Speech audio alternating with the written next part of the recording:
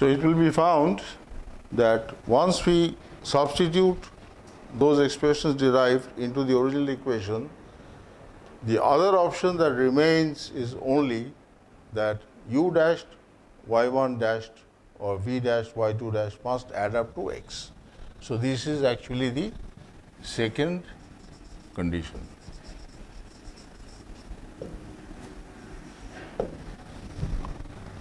So we are now looking for two functions u and v under the backdrop of these two equations. This is the first equation, or the first condition, which I have written as condition 1, and that is the second condition.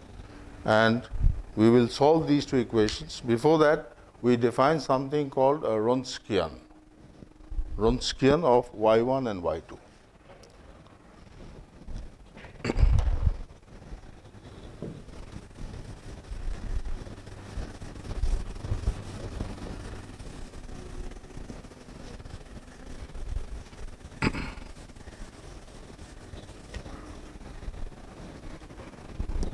We define a term called the Wronskian.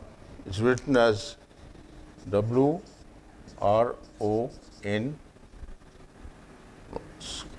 K-I-A-N of y1 and y2. The Wronskian of y1 and y2, which is denoted by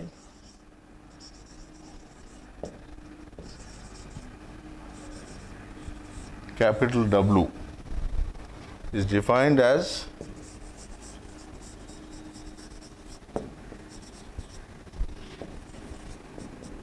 determinant y1, y2, y1 dash, y2 dash. So that's the determinant. In other words, it is y1, y2 prime minus y2, y1 prime. So that's the Wronskian for any two functions y1 and y2. With this defined and so much done, I will just write down the expressions for u and v that emerge by solving this equation and this equation together. The solutions I will just write down. The proof is given in any standard text on differential equation, and we are in any case not doing any proofs. So the solutions are written down as follows.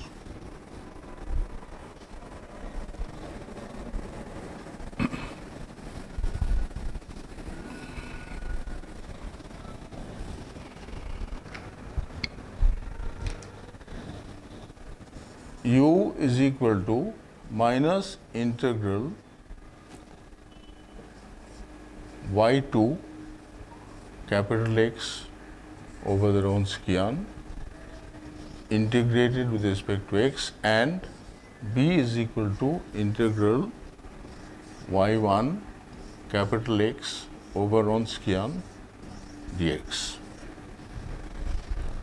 This will become clear when we do one or two examples together on the blackboard, the whiteboard, and then the whole process will become clear. In fact, we will find the particular solution to one or two equations and verify that the particular solution thus obtained by the variation of parameters satisfies indeed the original differential equation in its initial form.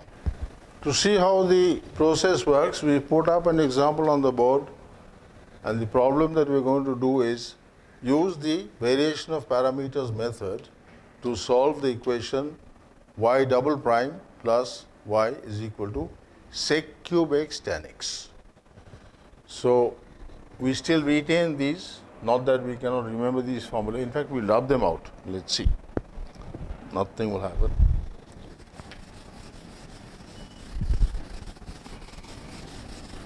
So the first requisite is that we need to find the complementary function y sub c. Now this particular equation is second order, linear, and with constant coefficients. So the first observation we make is that the auxiliary equation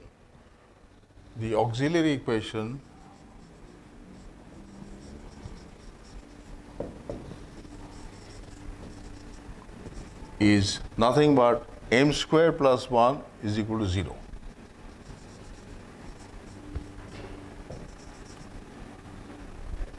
The roots are pure imaginaries plus minus I.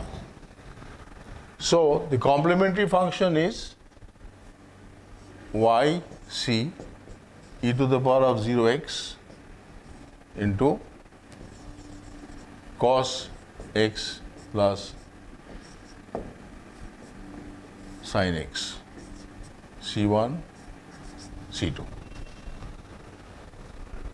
So this complementary function, in other words, the complementary function is nothing but, because e to the power of 0x is 1, c1 cos x plus c2 sin x. We will just regard this as being y sub 1 and this as being y sub 2, where each is a solution of the original equation. Now with this we proceed to find the values of u and v as per the equation that we just rubbed out, which we write again to evaluate u and v.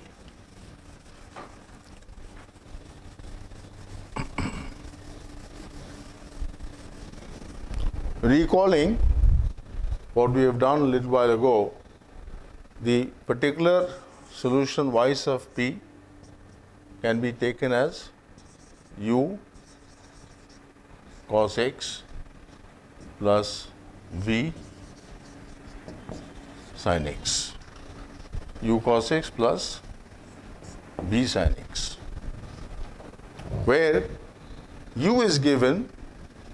Now this again I am writing as y1 and this is y2. There is no harm labeling them so that we don't go wrong in applying the formula, so that we can determine u and v accurately. Now we said that u is equal, first of all we evaluate the Wronskian.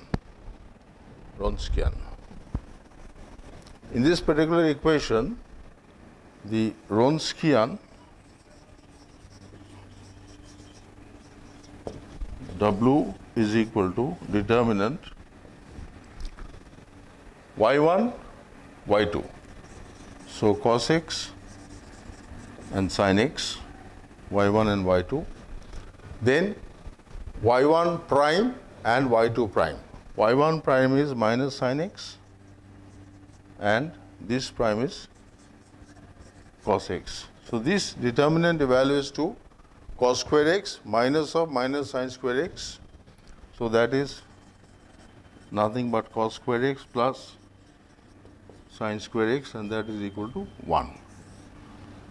So that's an advantage. If the Wronskian is 1, we don't have to carry out complicated divisions in the integrations themselves. So here the W has a value of 1, which we just note down in one side. With this and whatever we wrote down a little while ago, our u becomes minus of integral y2 capital X over w dx. Here our capital X was, we rubbed down the original equation to minus integral y2 is sin x into sec cube x tan x dx divided by the Wronskian, which is 1. So we now have to evaluate this integral, which we proceed to do, and that will yield for us the value of u. We'll take up this integral right on top and do it.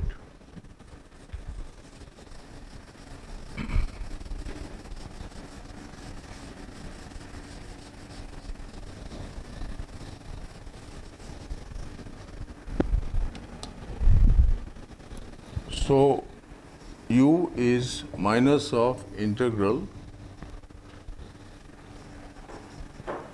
sin x sec cube x tan x dx.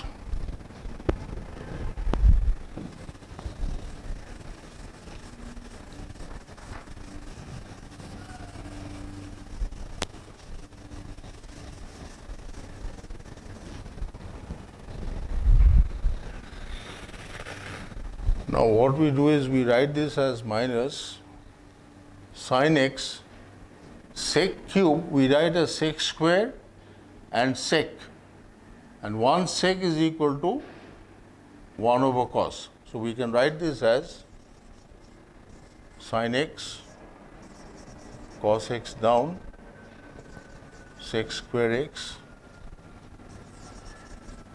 tan x dx. In other words, this is nothing but minus integral sin x over cos x is tan x, that multiplies here. So tan square x sec square x dx. One can see that this is nothing but the differential of tan x. So we can write tan x is equal to z, and this is z square dz, which will integrate to minus tan cubed x by 3. I repeat, if we take tan x as z, sec square x dx is dz, so the integration is minus of z square, that is minus of z cubed over 3. So minus of tan cubed x over 3, that is the value of u, which we will capture somewhere. So let's capture it here. Our u is equal to nothing but minus of tan cubed x over 3.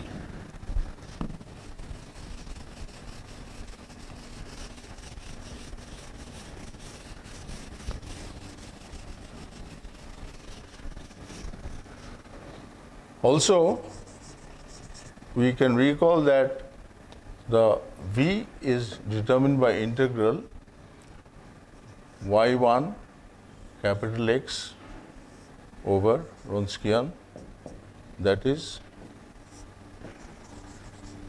cos x was our y1, of course with respect to x. Capital X is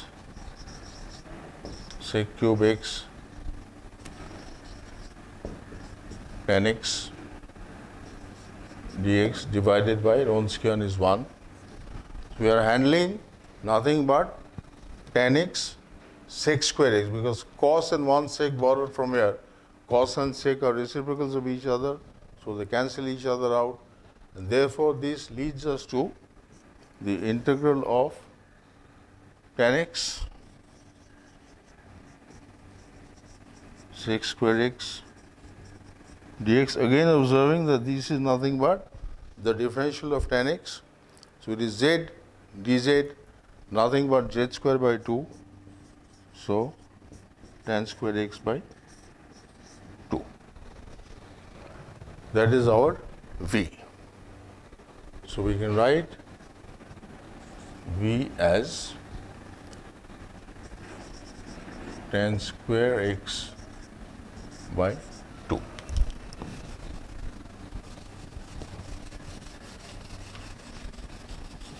So we'll just now summarize and get to the complete solution for this problem. Having found u and v, the particular integral now stands as y. Particular integral or particular solution is the same thing. U cos x plus v sin x. So minus tan cubed x by 3 into cos x plus tan square x by 2 sin x.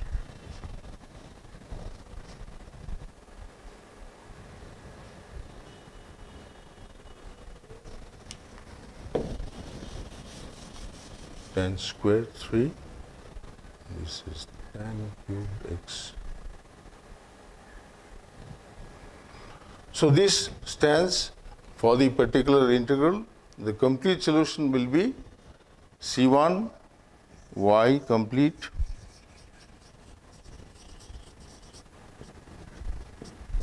C1 cos x plus C2 sin x plus this particular value of, this is brought down here, the particular integral. So that is the complete solution for this equation that we've just done.